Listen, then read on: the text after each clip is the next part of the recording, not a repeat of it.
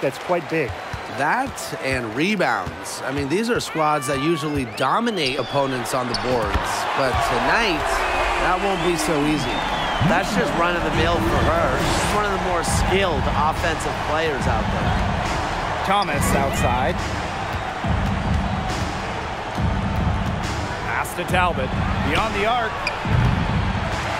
Another shot. And a layup good by Griner. Well, that might be the last player in this league you want to get an offensive board.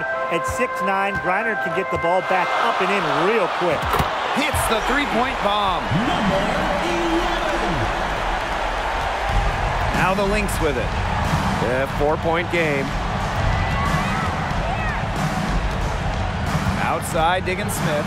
The kick out to Williams. Hits some rim on the way in, and the bucket's good. You can't leave anyone open on Diggins Smith's team. You're asking to get hurt when you do that. Courtney Williams, one of the toughest players in the league, standing 5'8". She's excellent on the boards, arguably the best rebounding guard in the league. Outside Williams. Here's Griner.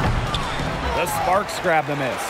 The defense can't make a habit of giving her that shot. She just doesn't miss many of them. Drills it from outside.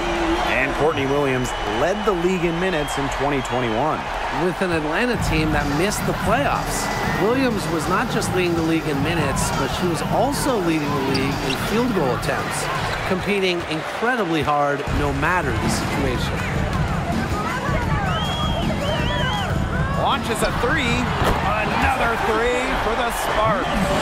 This looks like a pregame shoot-around with all the three-pointers they're allowing.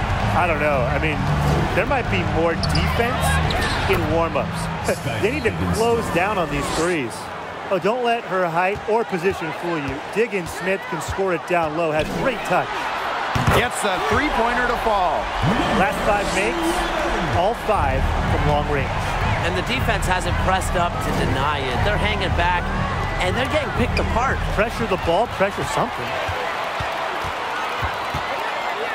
From deep, it's good for the 7th time this game, and she shot 7 and made 7. I think that's 100%.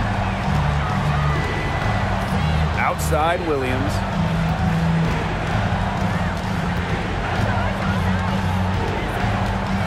Puts it up from 15. That one rolling around and rims out. Three-pointer. Another three for the Sparks. 12 straight points off of three-pointers, and the D looks shell-shocked. And now that they're rolling from out there, you've got to get it in their jersey and try to deny those looks. Especially how well people shoot threes these days. Now a timeout called by Minnesota.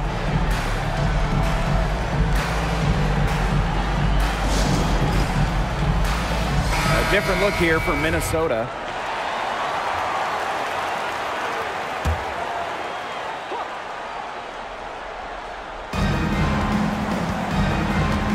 Here's Samuelson, defended by Stewart. It's stolen by Robinson. Takes the three, sinks the triple. They're going back to the three-point shot over and over again. They might have found the Achilles heel of this defense. That was their 9th straight point from beyond the arc. Pass to Parker. Wilson outside. Now Clouden. Can they get